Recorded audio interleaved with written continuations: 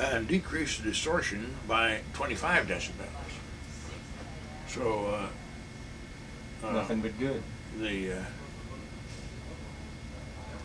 I ought to sit down and get my slide rule out and calculate what that ratio is.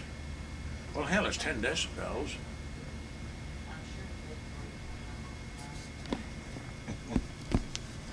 Yeah. Back when you were actively doing a lot of the work out here and what do you call it, testing other speakers and all, did you have the opportunity to test some of these inefficient panels and see how weak they were in the bass response and all? No, I've never measured. Yes, I have. I've had electrostatic speakers in the old lab across the street where the museum is now. Mm-hmm. Yeah, that museum, we went through there this morning shooting some. The last time I was up here, we went through, and I didn't have a video camera, and we just took still photos. I have a pair of short horns also that I bought from a lady. $300 for the pair. She wanted $500. I talked her down to $300, and then I had it. They were raw though. They ain't worth it. They're not even worth $300. They have your name on them though, so that makes them worth a lot. I wish they didn't, because I'm ashamed. What was the theory on the big slot along the back of it back there? Was that for the back wave of the cone to exert air, move air out of that slot and along the walls, similar to the Klipsch horn, or what?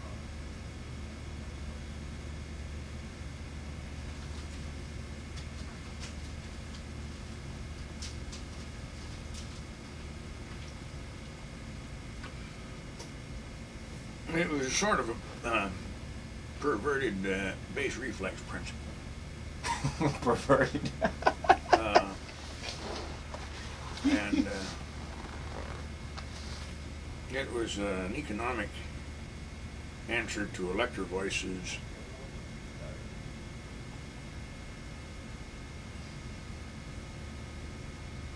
I've forgotten what their model was. Anyway,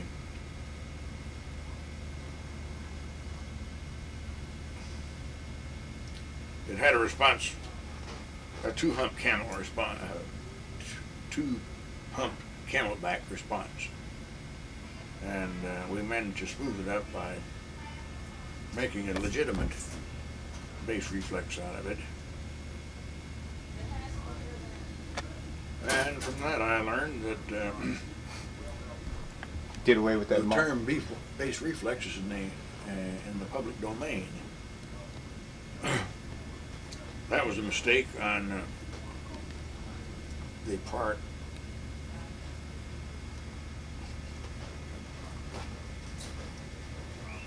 of the guys that produced it. Jensen. Jensen should have copyrighted, should have trademarked it.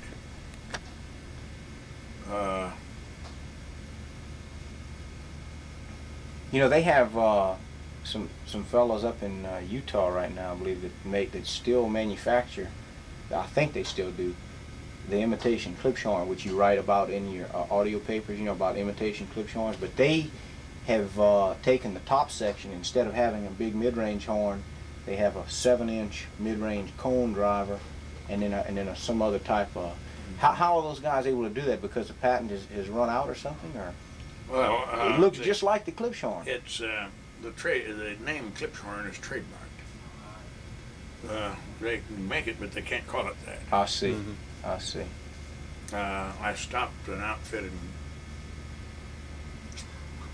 Seattle from using the word Klipsch horn and advertising it. It was a new and improved Klipsch horn. Right. Well, I bought one.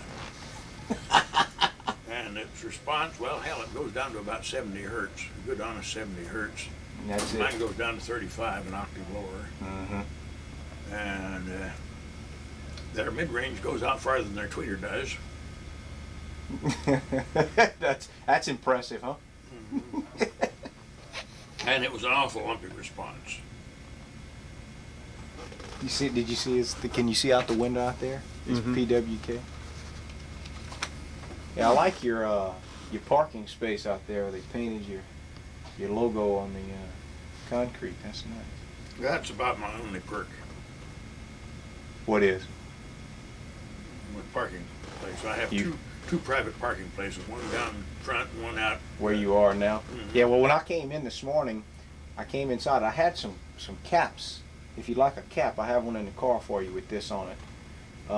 And I gave one to Jenny and to, who's the gal? Rhonda, maybe, that answers the phone up there.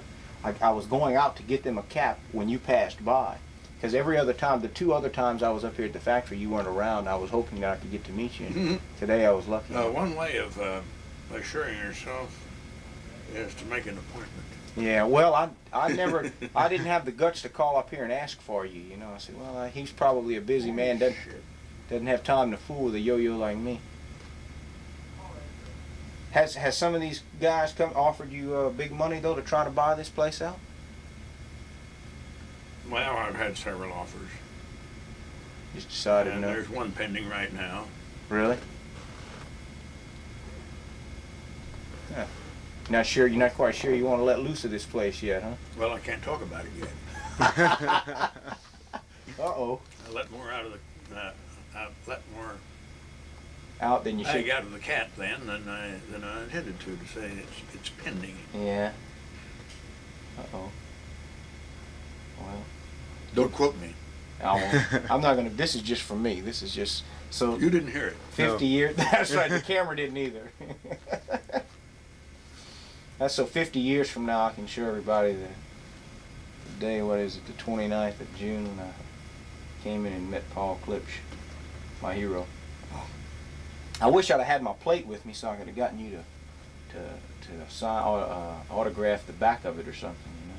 The plate? My license plate for my car that's coming in. Maybe I'll do that on the next trip. Maybe I'll unbolt. You're from Lafayette. Lafayette, Louisiana. Yes, sir. Do you have a dentist up here in Hope? Do I have dentists? A dentist. Oh, yes. Yeah. You go to several? No, only one. He's a fellow Rotarian.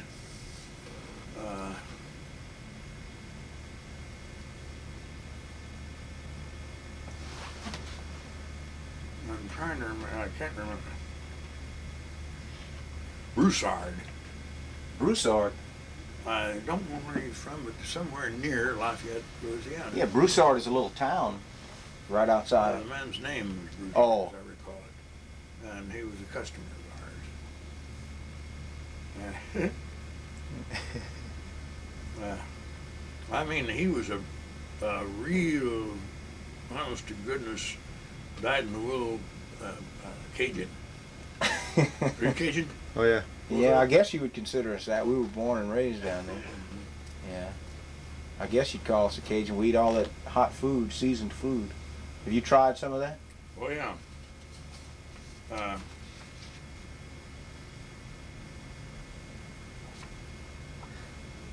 I took, back in the days when I was still flying before I flunked my airman's medical, I took a bunch of Masons